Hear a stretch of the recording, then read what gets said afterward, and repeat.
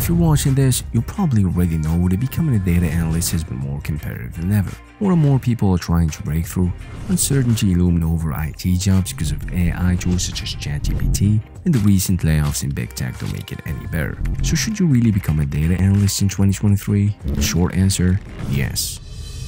Data is the new oil. It's AI's food. Demand for data roles is just gonna get higher and higher as time goes on. But where do you start? And how to make sure to go through this journey as efficiently as possible? That's why I'm here. I'm gonna give you an actionable, step-by-step roadmap designed for this purpose. We'll go over what immediate skills you need to master, the tools and trends to keep up to date with, as well as how to optimize your learning to put yourself ahead of 99% of competition. Let's begin.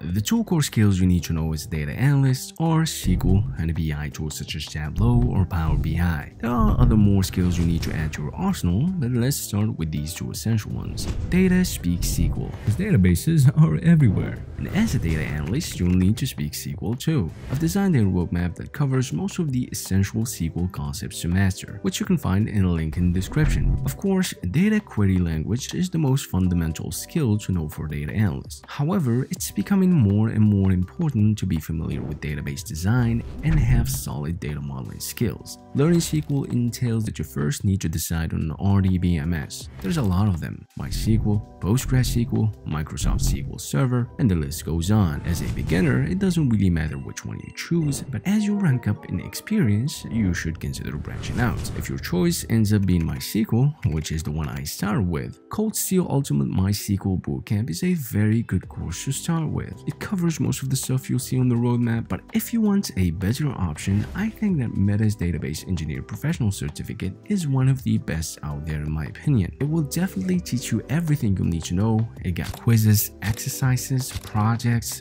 readings. Keep in mind that it's a bit more expensive and it does take longer to complete. For the record, I am not affiliated with these platforms in any way, shape, or form. These are courses I've tried myself and I definitely recommend them. With that being said, if you want more detailed information on what courses to take depending on what RDBMS, feel free to check out my Medium article after you're done watching my video. Link in the description.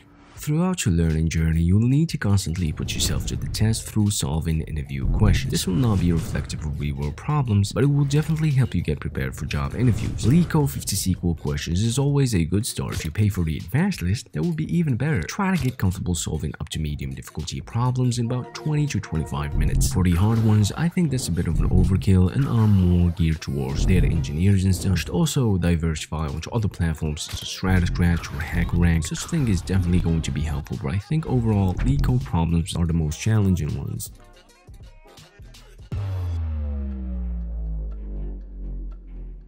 So, you learned SQL, you practiced some interview questions, now it's time to move on to the next big thing. As I said in the beginning, the next skill you need to learn is a BI tool. Here we got two industry standards in Tableau and Power BI. When it comes to learning tools, what will make you stand out is getting a certification. Not a certificate of completion, a certification. You either pay $250 for Tableau or $165 for Power BI. Both tools are great. I personally love Tableau, but you can't go wrong with either one. Now I know that it can seem expensive, but I'm telling you, a resume hits way different when there is a certification on it.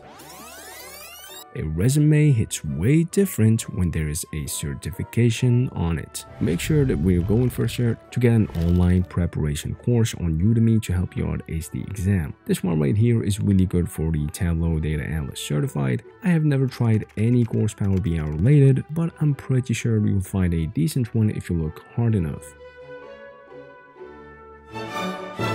To be an excellent data analyst, you'll need to know Excel. That's probably the worst joke you've ever heard on YouTube, but hey. To be honest, I have a mixed opinion on this since data analysts don't really use Excel. That's more of a tool for business analysts, but the reality is everybody around you loves Excel and a lot of companies list it for the data analyst skill requirements. That of course is questionable, but the main takeaway here is, especially if you're just starting out, meaning you're in the beginning of your career, kinda need to learn it to maximize your chances of getting a first job. Good news is Excel is so easy to learn, plus you don't really need to know that that much to be able to do some data work. With that in mind, here's what you'll need to learn to be able to do that data work. Shortcuts to boost your productivity, text and transformation functions, useful tools and functionalities such as filters and those on the data panel, aggregation functions like SUMIFs and COUNTIFs, maybe some VBA basics to automate some tasks, but I think that Power Query covers that in a much better way. You also need to have a good understanding of pivot tables along with the ability to create and customize charts and visualizations. All this shouldn't really take you more than 3 weeks if I'm being generous. In fact, let me tell you about a skill that you should dedicate more time to and that nobody is talking about. ETL. It stands for Extract, Transform, and Load. In the context of data warehousing, ETL is a process that enables seamless extractions of raw data from diverse sources, transforming it into structured format to then be loaded in analytical platforms. This ensures data accuracy, consistency, and improves accessibility. ETL as a skill has been exploding in demand across all job postings I've seen recently, so I think it might be a smart idea to learn an ETL tool as you are progressing. The most highly respected of which is Microsoft's SSIS. It's probably the best, but if you're on a Mac or interested in learning other tools for some reason, Talent, Informatica, and Pentaho are solid choices as well. Keep in mind that all ETL tools use SQL as a fundamental component to interact with data. This not only shows you how important SQL is, but also gives you a clear indication that most of your learning time should be dedicated to SQL. What? 60% of the time for SQL? What about Python? Python is not essential for data analysts. I know it's a controversial take, but hear me out for a second. Most first-party data lives within relational databases, which means that SQL is your only way to directly interact with said data. For second- and third-party data, most tools and CRMs offer a way to extract it, whether by hard downloading a CSV file or establishing API connections, which already falls within the perimeter of a data engineer. But Sensei, what about visualizations and dashboards and I think it's quite obvious that Python is never beating Tableau or Power BI to make dashboards and track KPIs. In the context of data analytics, Python is used for exploratory data analysis, which is a process of discovering, cleaning, transforming data, and exploring it from a statistical viewpoint to get ready to be fed to a machine learning model. If you find yourself doing all this crazy back-end work to create some kind of live real-time dashboard to then display it on some web app, you might as well just call yourself a software engineer. So to sum up, do data analysts need to know Python? No. Do you need to learn Python?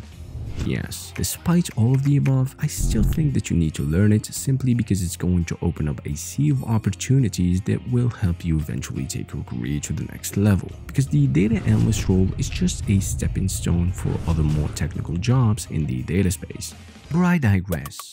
Now that you know what skills to prioritize, how do you give yourself an edge over everyone else? It starts in the bed. Get enough good quality sleep. Only 33% of Americans rate their sleep as very good, and sleep is directly correlated to both physical and brain performance. As you're learning, you should consider getting yourself certified in some popular tool. Only 27% of job applicants include certifications in their resume. Using simple math, you're already top 9%. Now, how many of these quality sleepers are job seekers? How many of these certifications are in the data field? You get the idea. Learn SQL if you're going to teach it, and make sure to include a lot of ETL in your projects. You also need to go faster than most, and the solution is to take deliberate notes. Obsidian is that guy at the moment, so use it. Then leverage the power of ChatGPT to accelerate your learning. Make sure to ask for detailed explanations as much as you can and understand every line of code it throws at you. AI is not going to replace data analysts anytime soon. A human using AI is going to replace you. Freshen up your LinkedIn profile and start networking. Once you get a job, start learning Python. It's going to help. Like and subscribe, that's going to help too. If you need in-depth information on how to apply any of these tips in a separate video, let me know in the comments. That's it for this one. I wish you happy learning, everyone. Until the next one.